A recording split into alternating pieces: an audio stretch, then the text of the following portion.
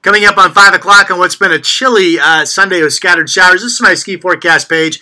These are all current conditions with the live cameras. 21 at Timberline right now, the same at Meadows, 28 at Ski Bowl. Here's that ODOT camera at Government Camp showing you live conditions. Also, the current temperature there is 26 degrees.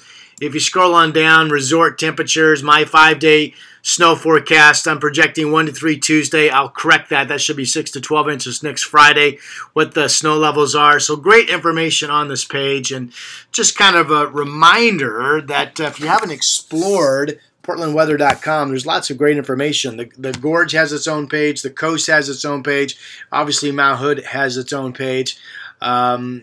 And don't forget, all of this information is available on the Android app and the app for iPhone as well. Search Portland Weather. Okay, scattered showers through Wednesday. Not much going on. Snow levels that have been low. Lots of fun sightings today of snow and elevation spots even below 1,000 feet at times.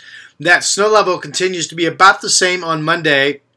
Tuesday afternoon, it should go up above 2,000 feet and then continue to rise. And I think by Friday, I've got the snow level back to 4,000 feet. So we are going to be pulling out of what has been this really chilly air, snow level-wise, over the next couple of days. All right, check out my new 7-day. It's updated. The next batch of big pushing steady rain comes on Friday night, Saturday morning.